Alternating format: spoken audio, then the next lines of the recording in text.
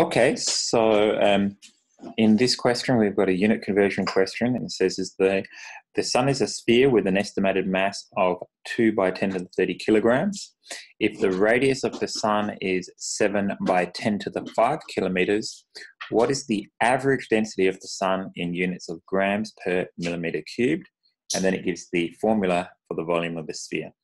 So the first thing I'm going to do is I'm going to turn my kilograms into grams. So 2.0 by 10 to the 30 kilograms times 10 to the 3 grams per 1 kilogram, and that'll do that for me.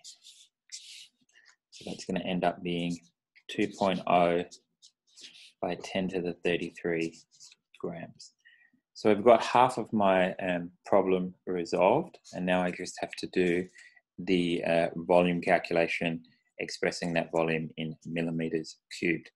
So what I'm going to do is I'm going to turn the radius into millimeters before I get going. So I've got 7.0 by 10 to the 5 kilometers times 10 to the 3 meters per 1 kilometer times 1 millimeter for every 10 to the minus 3 meters. Put that into my calculator, and I get 7 by 10 to the 5 times 1 by 10 to the 3 times 1 on 1 by 10 to the minus 3, 7 by 10 to the 11 millimeters. Okay, so now I'm ready to calculate a volume, and the volume is 4/3 pi r cubed. So for volume, 4/3 pi 7 by 10 to the 11 millimeters all cubed. So I can put that into my calculator.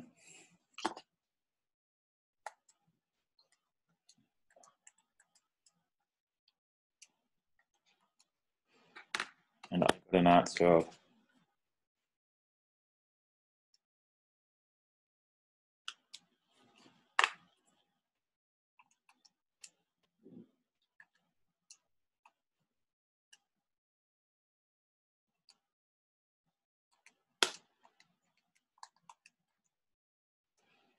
1.44 by 10 to the 36. 1.44 by 10 to the 36 millimeters cubed. Okay, so now I just want to do my density. I've got my grams and I've got my volume in millimeters cubed. So my density is my mass on my volume. So 2.0 by 10 to the 33 grams for every 1.44 by 10 to the 36 millimeters cubed. Okay, and I'm not going to round off until the very end, but let's just put that into my calculator.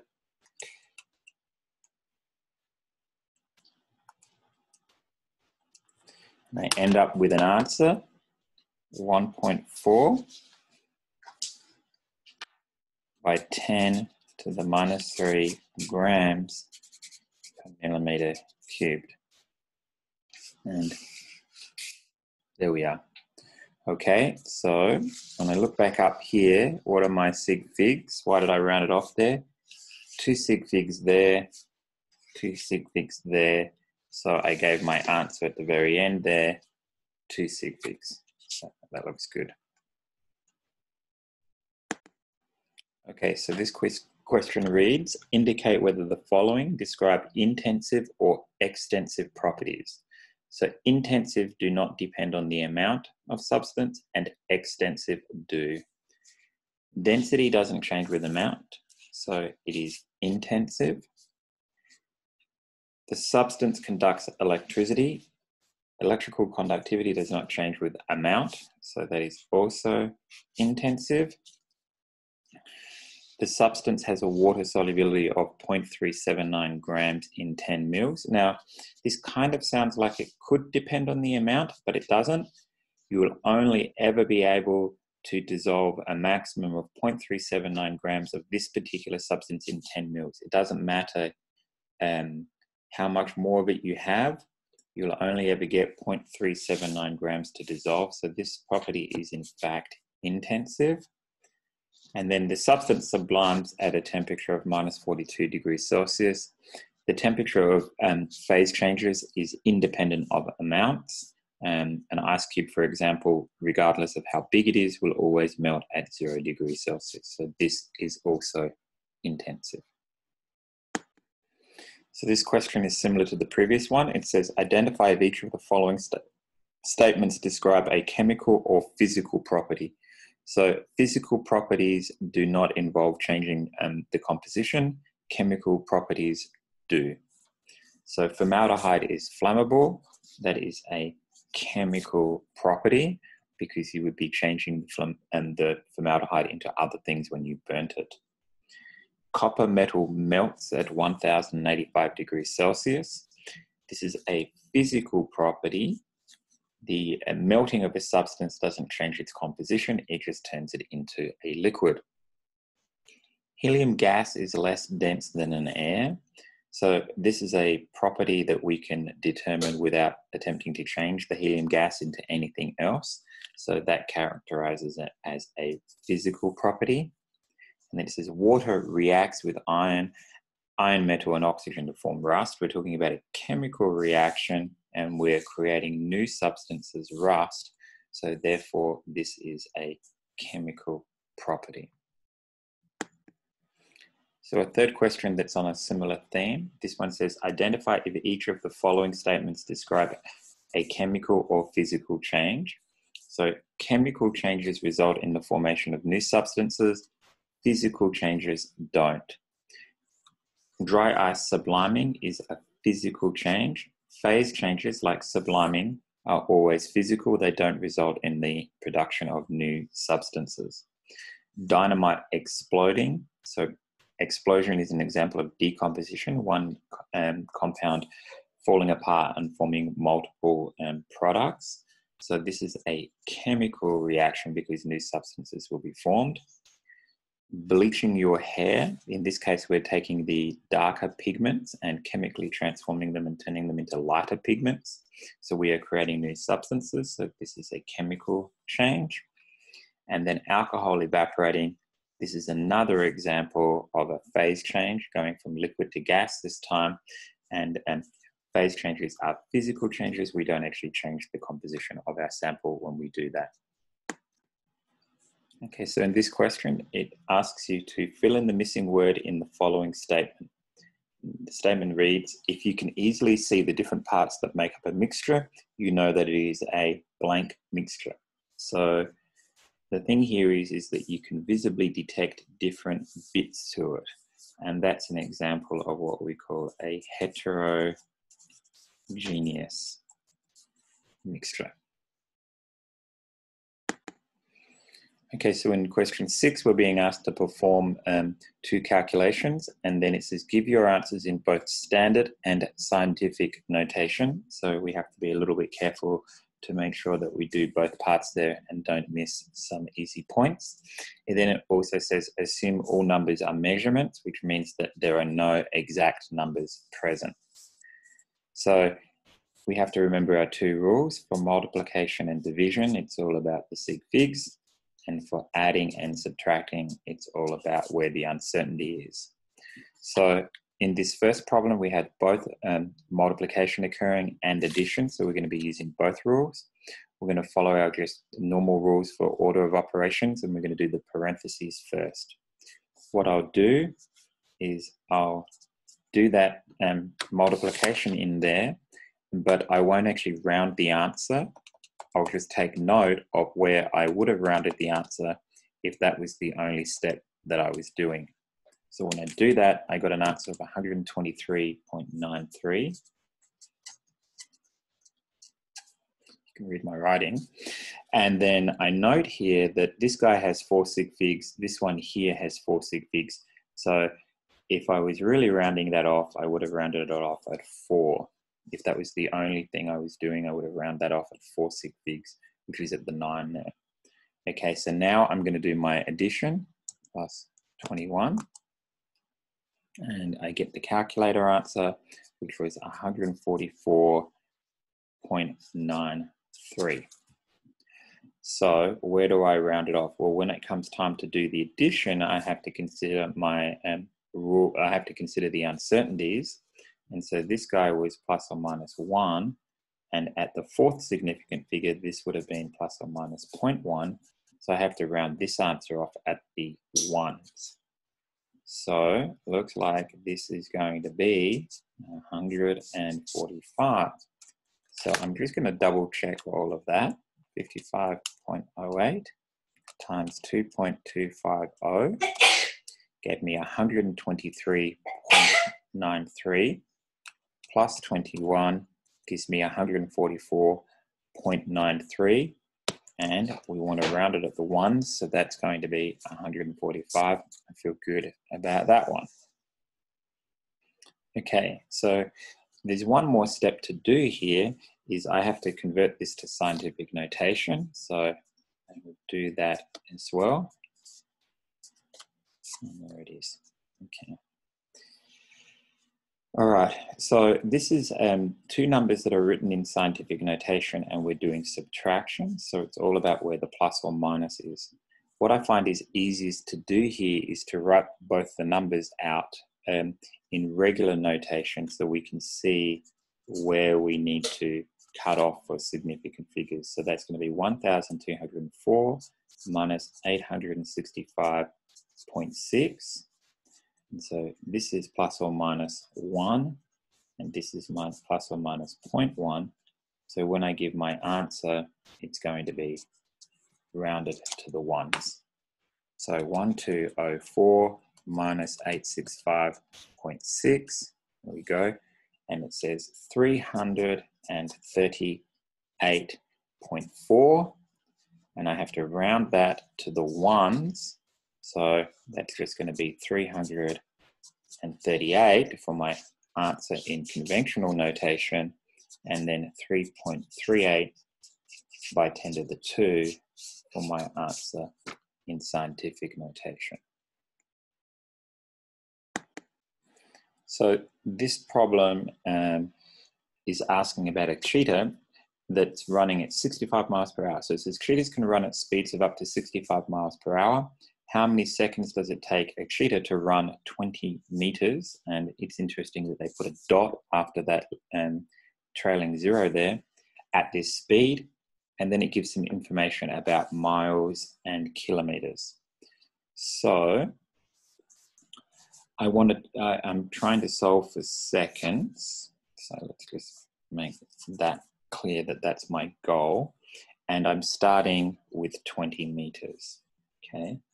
So 20 meters, so 2 sig figs there in that number, okay? Now I've got a speed in miles per hour, so I'm gonna turn my meters into miles. So what I know is a 1 kilometer is the same as 10 to the 3 meters. And then I'm going to use that little bit of information that they gave me. 1 mile is 1.609 kilometers. And it looks like I'm almost there. I'm just going to ignore that.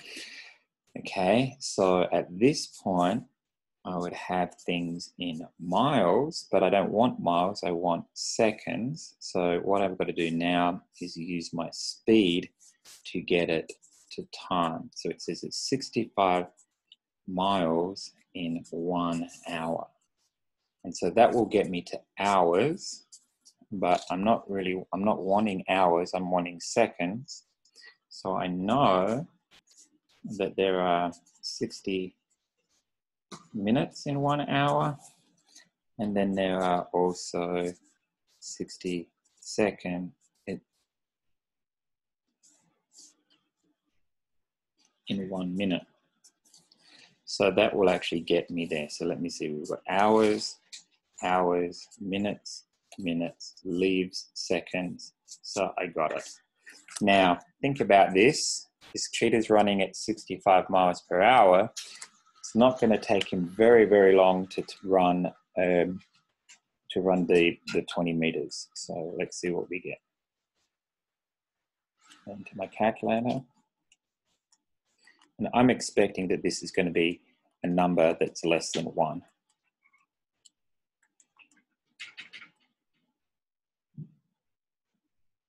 And I got 0.69.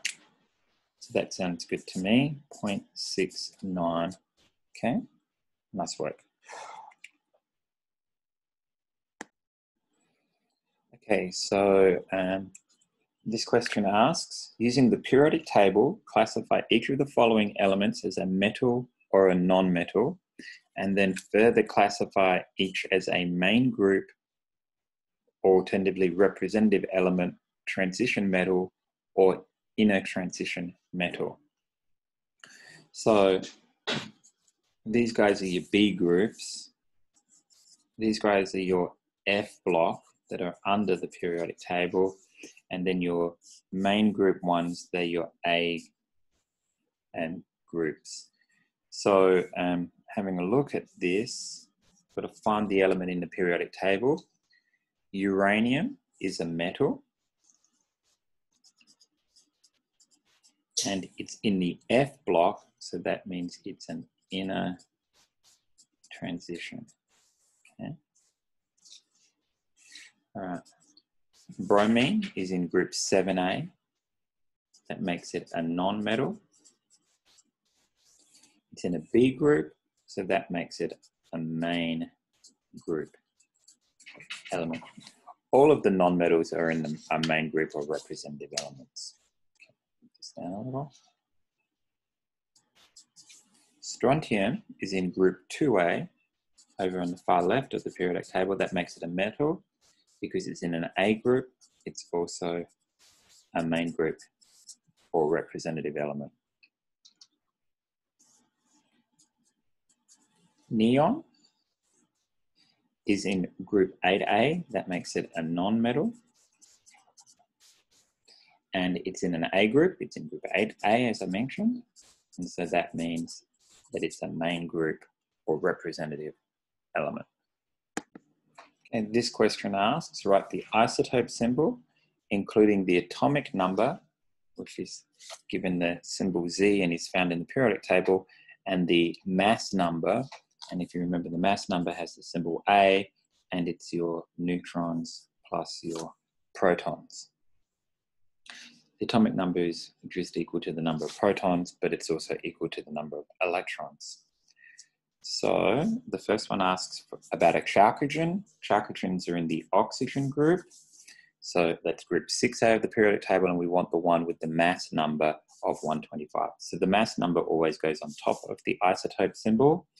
And then now I'm going to look in group 6A, and I see that tellurium has an average mass of 127. So I'm going to put the symbol for tellurium, and then it has atomic number according to periodic table of 52. So tellurium 125 is the one that we've got there. Okay. Now you could put another chalcogen and change the atomic number there if you wanted to. So this is the noble gas. So that means it's a group 8A element and it has 10 electrons, but that also means that it has 10 protons because the number of protons and electrons are always equal. So the atomic number is 10, and then protons plus neutrons is going to give me 20. And now I just need to find element 10 in the periodic table, which is neon. So you see the bigger of the two numbers always goes on the top. Okay. I said the alkaline metal. Alkaline metals are in group 1A. So that's where I'm going to be looking. And this one, it makes it real easy. It gives you the atomic number straight up. It says it's 11. And it says a mass number of 23. So 23 on top. So I just have to find element number 11. And that is sodium. Now for D, it says the alkaline earth metal. The alkaline earths are in group 2A, and it says it has 88 electrons, which also means that it has 88 protons. So the atomic number is 88, and then it's got 138 neutrons. So remembering that the mass number is the neutrons plus the protons, I'm going to have to add those two numbers together. So 88 plus 138 equals 226.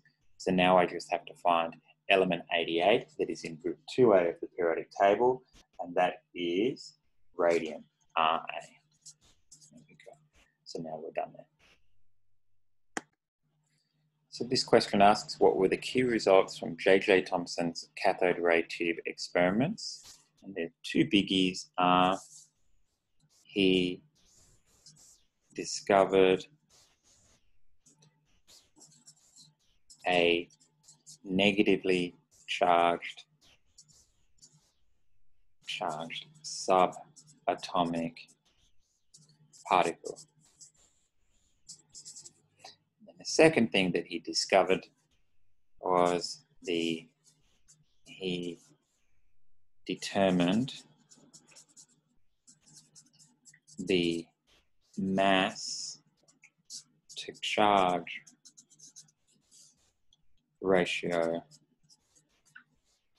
of this particle. So nice and simple. If you wanted to get fancy, there's a third thing that he proposed, but he didn't really discover from his experiments, was he proposed the plum pudding model of the atom.